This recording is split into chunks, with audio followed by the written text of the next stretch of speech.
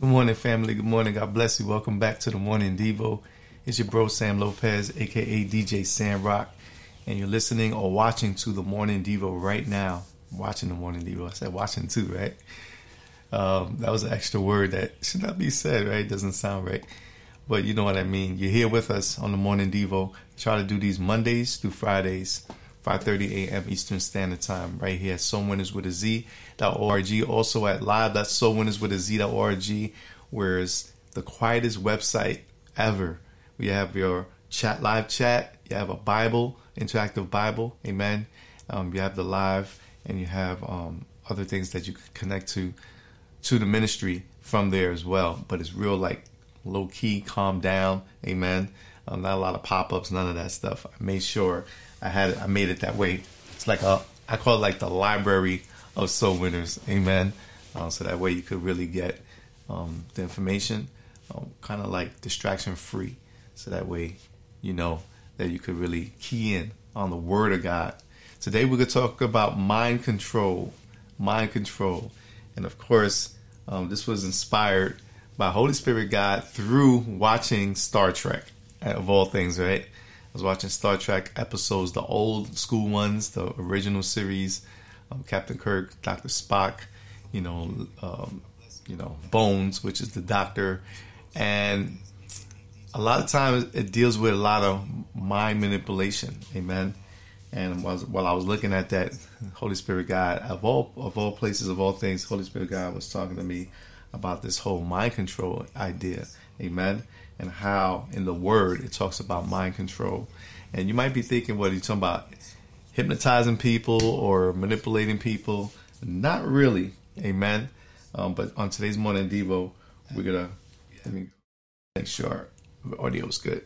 We're going to make sure we know what the Word says about mind control, or at least one place that I know of right now that we could speak of. I have some other scriptures too, but today we're going to be in Ephesians chapter number 4, verses 22 to 23, or maybe actually it's from 22 to 24.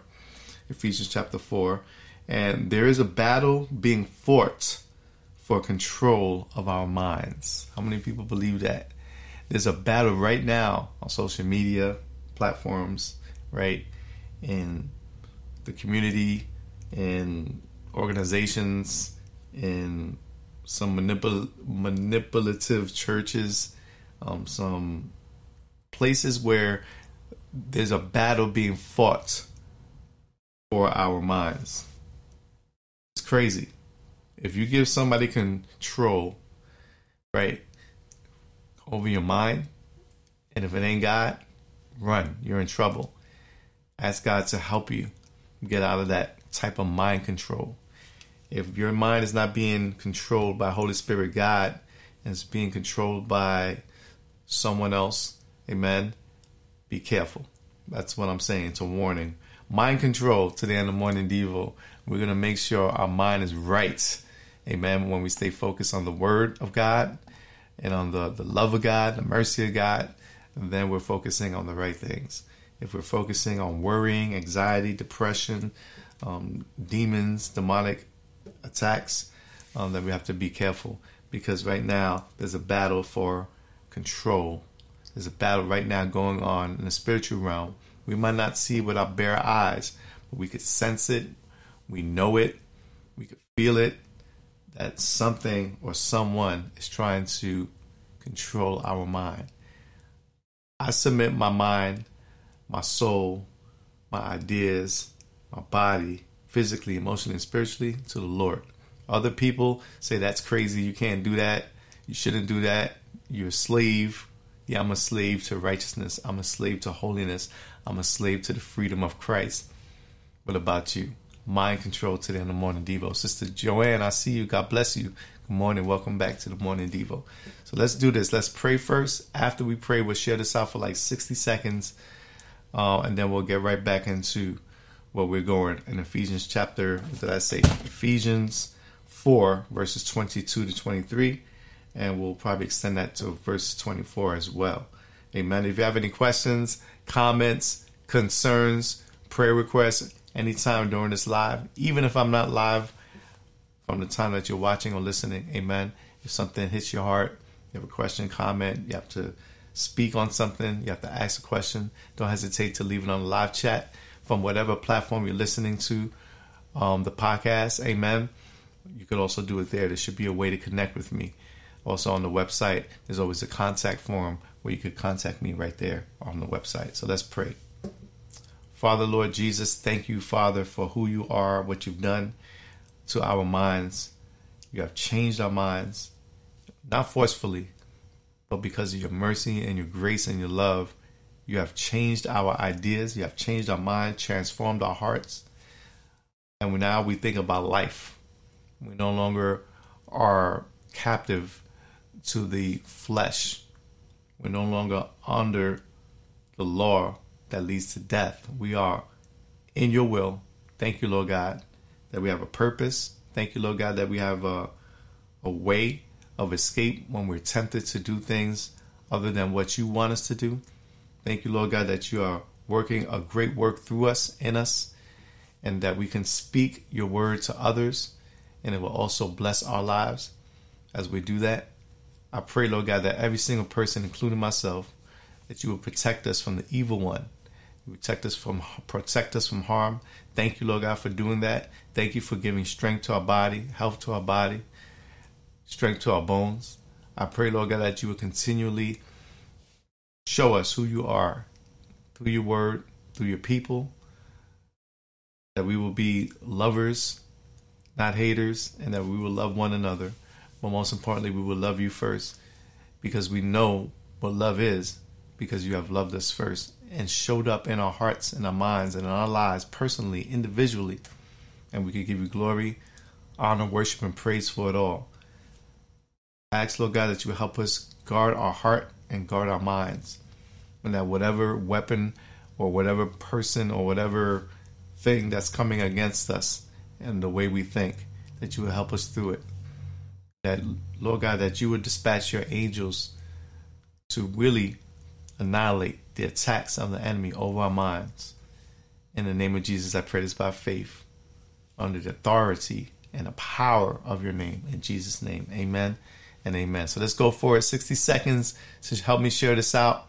If you know somebody right now that's not on social media platforms like that, you could always share the link, live.soulwinnerswithaz.org, or simply send them to soulwinnerswithaz.org. Tell them just to press play, or they can look for the live stream from the website when we're live. And when we're not live, amen, they can still go to the website, Stellar Radio Network, amen, and they'll find something that they're going to like, amen, including the music. So I'll be right back.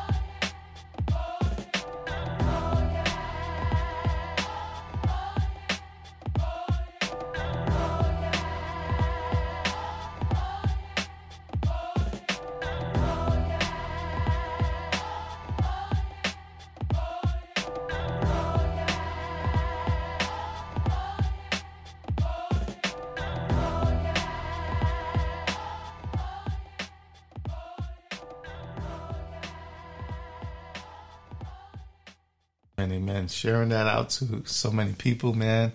Woo! That's a lot. in that 60 seconds. But I'm going to leave it that way because I want us to always feel the urgency to share this out, the gospel message of the Lord Jesus, the word of God. We should be urgent to send that out to people that we love and people that we know never heard this message, or they're kind of like in the dark about what the light brings. And the light of Christ is a blazing light. So we should be always ready and willing to share. Amen. That's why I keep it down to 60 seconds. Mind control. Let's go for it. And see what the Lord has for us today concerning this. Amen. Let's go for it. Amen. And of course, there's no manipulation here. Amen. I'm not smart enough to manipulate people. But God, He's so holy. He's so loving, kind to us that He knows that there's a war being fought for our minds. And if we just trust Him, simply put our faith, hope, and trust in Him. Of course, you could have questions of how that works. Of course, you could have questions of who God is and why God would do this and why God would do that. You know, it's normal for us to have questions about a holy, righteous, loving God, an amazing God, almighty God, or all-knowing God. And people say, oh, you can't question God. But that's an indication to me that their mind is under control of someone else because they're not reading the scriptures. The prophets asked questions. Adam and Eve asked questions. Everybody pretty much that was mentioned had some kind of question about life, about God, about family, about what to do. Amen.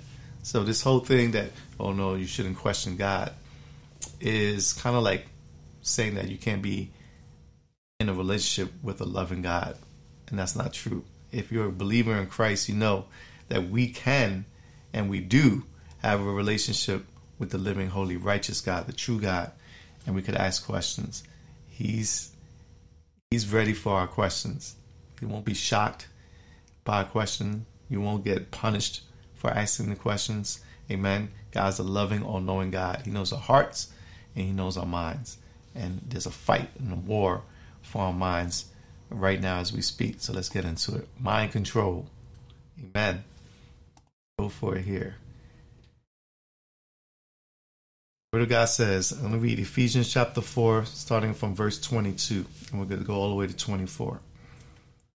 That, whatever that is, so that way you know if it starts with that, we're talking about something continuing to talk about an idea that the apostle is talking about. That's why I always tell people to read the whole chapter. But let's pick it up from 22.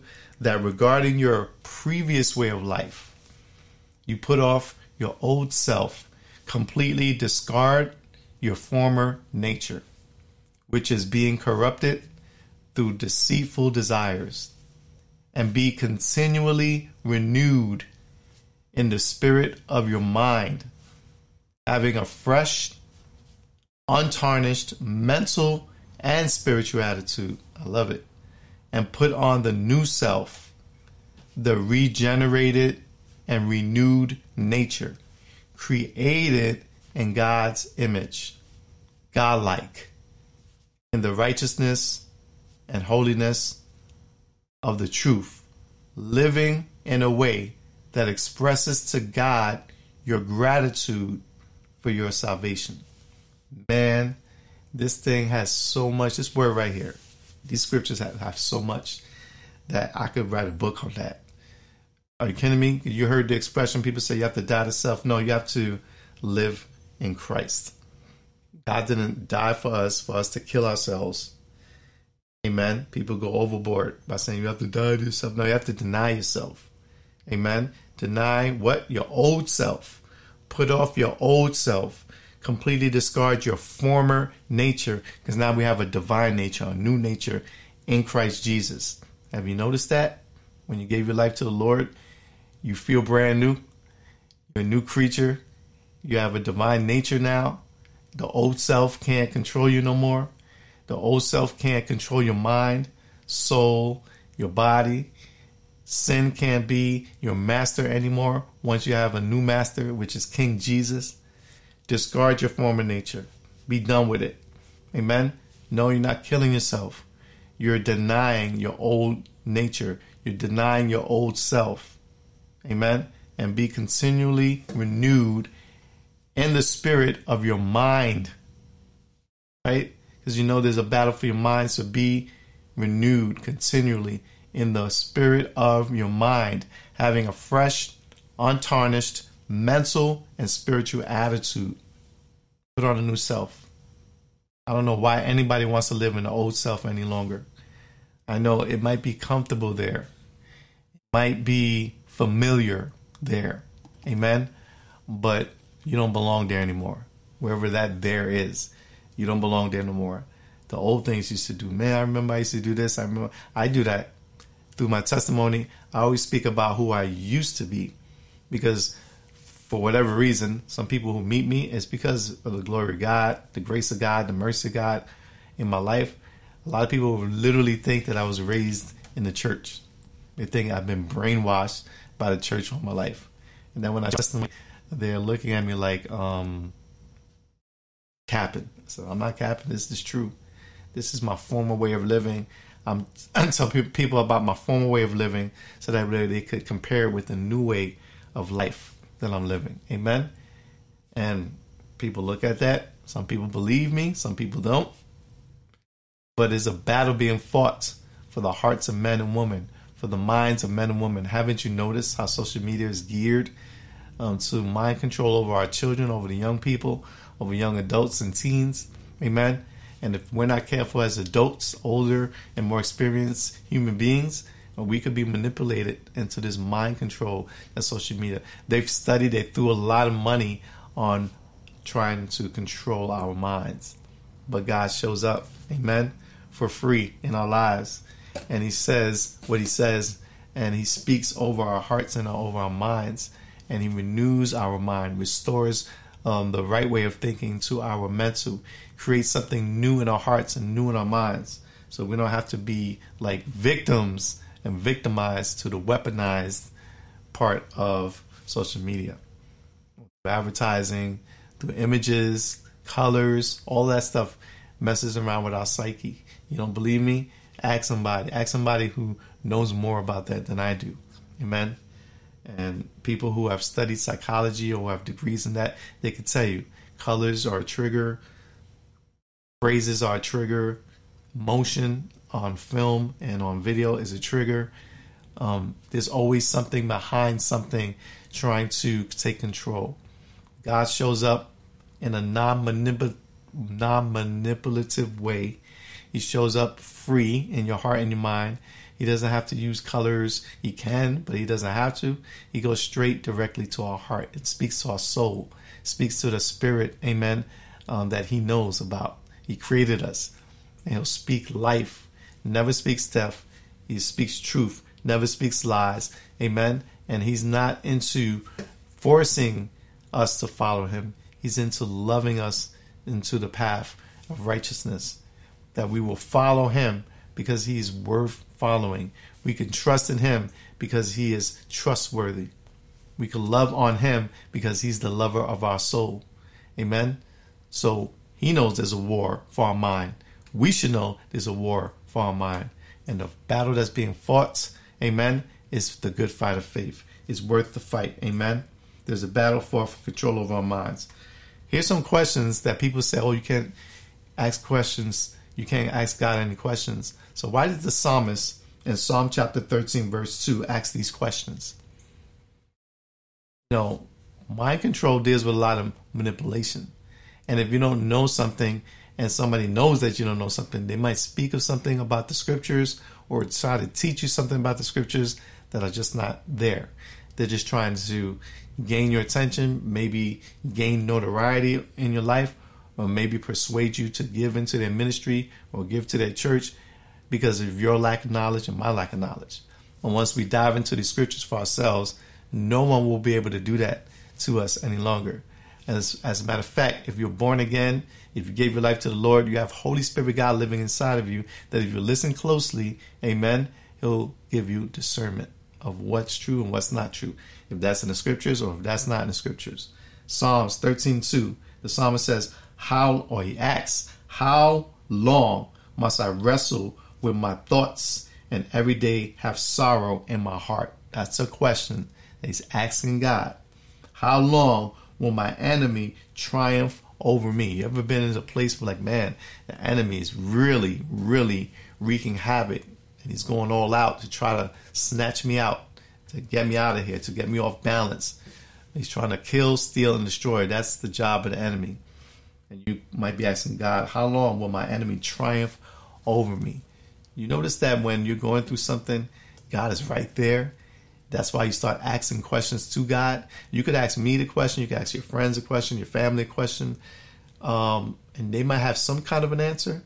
But if they're inspired by Holy Spirit, they will give you an answer. But that answer inspired by Holy Spirit will be from God. Amen. So be careful when people say, oh, you can't question God.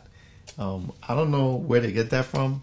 I want to think it's probably traditional teachings from churches, denominations, or this whole fear of God, that you can't approach God, completely goes away when the Bible says that we could go in boldly to the throne room of grace. We could go boldly to God with questions, with our burdens, with our sorrows, with our anger, we have a relationship with God. So I don't know why people say we can't question God when we see it all through the scriptures. Disciples question God, the apostles question God, the prophets question God. Amen. Psalmists question God. Solomon questioned God. I mean, like, it's crazy, man, how people say we can't do that. Only the people in the Bible could do that. That's a form of mind manipulation, a form of mind control, because of lack of understanding or lack of knowledge. Or maybe it could be just laziness. We're not reading the scriptures for ourselves, so we rely on other people to feed us the scripture without feeding ourselves. If I relied on somebody else to feed me right now, when I have the ability to feed myself, a lot of people will be like, listen, man, go make your own food, go feed yourself. I don't have time for that. But God always has time to feed us. He always has time to nourish our body, soul, mind, physically, emotionally, and spiritually. So you can go to God with questions. You can go to God with your anger, with your anxiety, with your depression, whatever is trying to take over your mindset. To go to the one who wants to give us a clear mindset and a godly mindset. Go to God. Right? 2 Corinthians chapter 10, verses 3-5. For though we live in the world, we do not wage war as the world does. As believers, we don't go eye for an eye. We don't do that. The weapons we fight with as believers are not the weapons of this world. On the contrary, they have divine power to demolish strongholds. We demolish arguments and every pretension that sets itself up against the knowledge of God. And we take captive, here goes the mind, we take captive every thought to make it obedient to Christ. So we have a way of mind control to control our own thoughts. We take those thoughts that are crazy. You ever had some crazy thoughts? If you would see my thought life sometimes, you'd be like, you're right, Sam? Are you a believer? Because these things that come out of the air, that come out of nowhere, and it goes into your mind, you'd be like, I got to get that mindset out. I got to get that thought out. I got to bring that to the obedience of Jesus the Christ. Amen. Because if you keep on pondering on certain thoughts, your thought process will cause you to do something about those thoughts. And a lot of times, if they're bad thoughts, they're going to cause consequences and will do damage to your walk spiritually. Careful. 2 Corinthians 10, verses 3-5 could be something to study out, something to pray out, amen, and something to know about. That we demolish arguments and every pretension that sets itself up against the knowledge of God. And we take captive, right? This sounds like we're moving in victory. It sounds like we're at war. It sounds like we're in a battle, right? And we take captive every thought to make it obedient to Christ. That's how we move. That's how we roll. That's how we should be moving. Amen. No mind manipulation. No arguments of this, that, and the third. You know, I had a ride yesterday, and I met a lady that had different viewpoints of the world than I did. And instead of me arguing, I just listened. Amen. People believe what they believe for reasons. Amen. But because it was a ride and it was a stranger I had just met, I used courtesy as my weapon. I used listening as my weapon, not arguments. Amen. And, you know, what she represents is different than what I represent. What she believes is different than what I believe. Amen. But we could still have a communication. We could still communicate without arguing. She was talking about peace among people. I'm right up that alley. Peace among people. But my Bible says, blessed are the peacemakers. That be us as believers. Amen. And if we don't know how to keep peace first with God, we won't know how to keep peace with one another. Amen. And there's a lot more there. But there is a battle fought for control of our mind. Amen. So if you ever thought that you were alone in this battlefield for your mind, amen, let me just remind you that you're not alone. You are never alone when it comes to the battlefield. Get back to that scripture again to make sure I'll tell you what to read today, what you can read today. Amen. And we were in Ephesians 4, chapter 4. Read the whole chapter for yourself. I'm out of time, but amen, there's so much here. So I'll probably continue down this line of thought and through these scriptures. Amen. So thank you so much for hanging out with me. I pray, Lord, that the Lord will continue to renew your mind and strengthen you and give you boldness to read his word and spread his word throughout your community, throughout your family, wherever you go. There you have the word of God with you. Amen. Speak it. God bless you all. God keep you all. And remember always that God is good. Peace.